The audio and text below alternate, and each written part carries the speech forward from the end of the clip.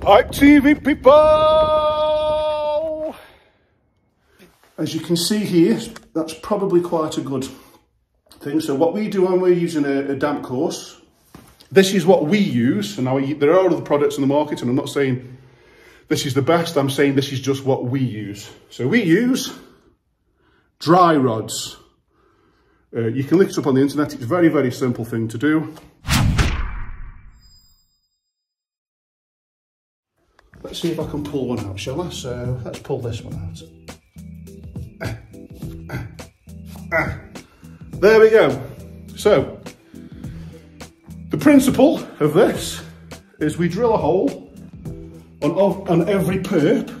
We would drill there because there's a perp going down. We would drill there because there's a perp going up. We would drill there, there's a perp going down. So it's roughly every half a brick. We drill a hole and literally just get one of these rods and stick it in the hole and leave it. And what this does is inside there, the chemicals are, there's enough chemicals in there, it's guaranteed by the manufacturer to then reach the next perp. So this is probably an easier way to show it because it's started to activate. So on this specific wall, you can see where we've put the rod and how it's getting wet. And what happens is that then spreads and eventually they will touch over time. And then that we know that all the cement that's in that bed there is saturated with the stuff inside there, which stops the water coming up through the floor and into there. So that's quite a good diagram there of how it works. So you can see how this one spread more. Eventually these will do the same. And then we know that all that cement bed is completely and utterly covered. And I'm looking for where I've pulled this out so I can put it back in.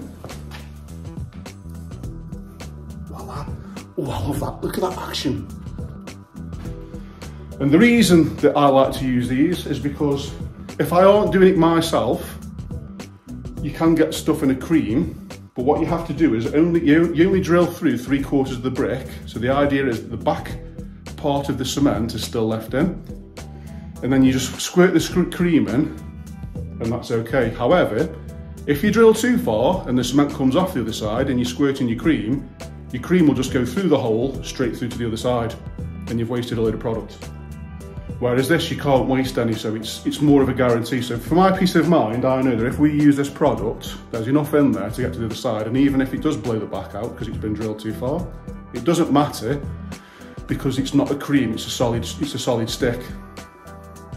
And the other good thing is when I walk around and do an inspection like this, I know it's been done because I can see the little white tips. So I know it's done right, and that's what it's all about.